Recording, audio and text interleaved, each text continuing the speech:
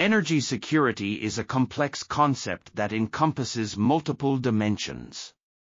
It can be defined as the ability of a country to ensure reliable access to energy resources, both domestically produced and imported, at affordable prices. This definition focuses on the availability of energy sources and their cost. Other definitions emphasize the need for energy independence, which implies the ability to produce sufficient energy from domestic sources without relying on imports. Still, other definitions focus on the security of energy infrastructure, such as the reliability of electricity grids and pipelines. Energy security also involves the protection of the environment and the mitigation of climate change.